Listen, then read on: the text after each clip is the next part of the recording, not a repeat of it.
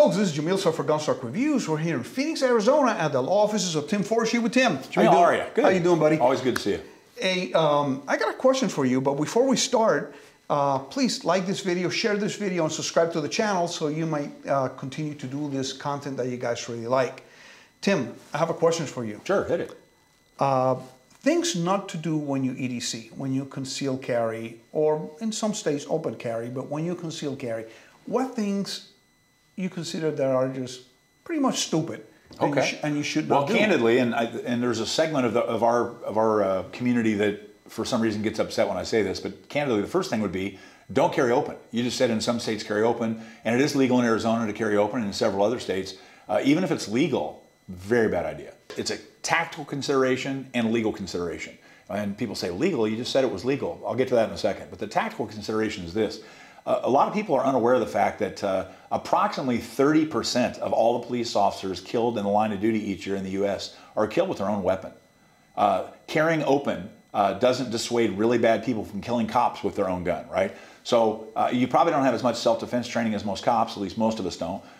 You're probably not in the physical condition that a 27-year-old cop is in. I know I'm not. And rolling around on the parking lot ground trying to keep somebody from getting my gun in my holster is one of my worst nightmares. So people who carry open, if you ask them, and I do, why are you carrying open in a state where you can just untuck your shirt and it's legal to carry concealed? And they'll literally say most of the time, the reason I carry open is to keep people away from me. I don't want to make any new friends. I want people to leave me the hell alone. And that's very short-term thinking, because in the long term, the people that you really want to make you be left alone, the people you really want to leave you alone, are not going to leave you alone. They're going to target you. They're going to target you now as a person that has a gun that they can use to harm you and then sell the gun later for methamphetamine. So tactically, as a civilian especially, it's a very bad idea to carry open. What about legally? I just said it's legal to do it. Yes, it is. But what if we get a phenomenon that a lot of people might refer to as basically swatting? What if I can spot you, I spot your gun, I watch you get in your car, I get your license plate number, I call the police, I make myself fake cry on the phone, and I claim that you just pointed that gun at me in the parking lot and told me to F off. And you're in this car with this license plate heading this direction on this street. The next probably 3 hours to 30 years of your life are going to be an absolute nightmare.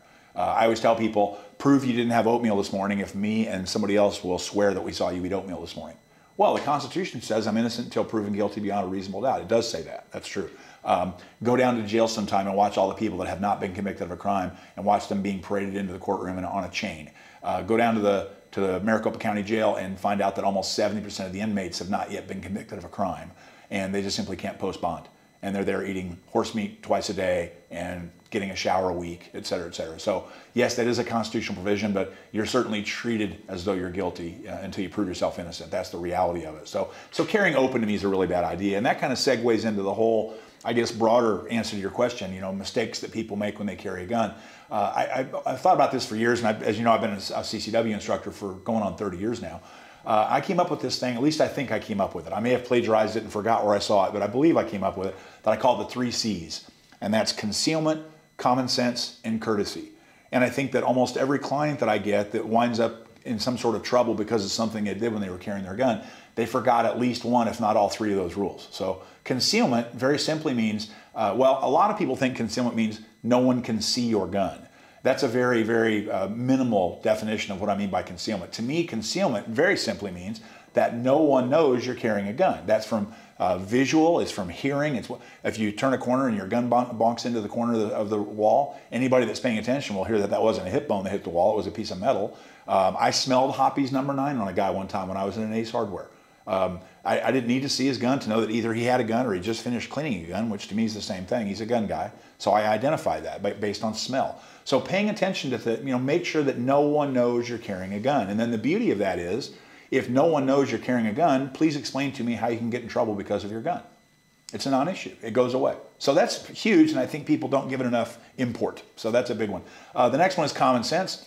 Don't do stupid stuff with your gun. If you do something stupid with a garden rake, it's probably going to be a misdemeanor. If you do something stupid with a gun, I guarantee you it's going to be a felony. So the rules are different. Whether they should be or not, it's probably another topic for another day. It's a long conversation, but that's simply the way it is. So John Farnham, who I've met, I imagine you've met John, one of the best firearms instructors ever. John, and I'm going to tame this down and make it a little more PG, but John has a really great saying in all of his classes: don't do stupid stuff with stupid people in stupid places.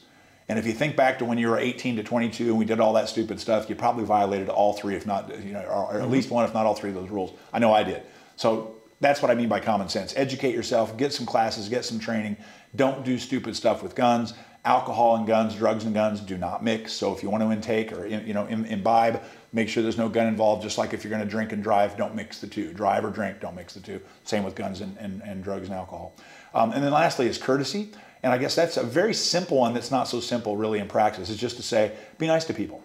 And what I take it a step further and I say, if I'm carrying a gun, I'm always wrong and you're always right. Mm-hmm. You were right to steal my parking space. You were right to spill your food on my slacks. You were right to flip me off on the highway.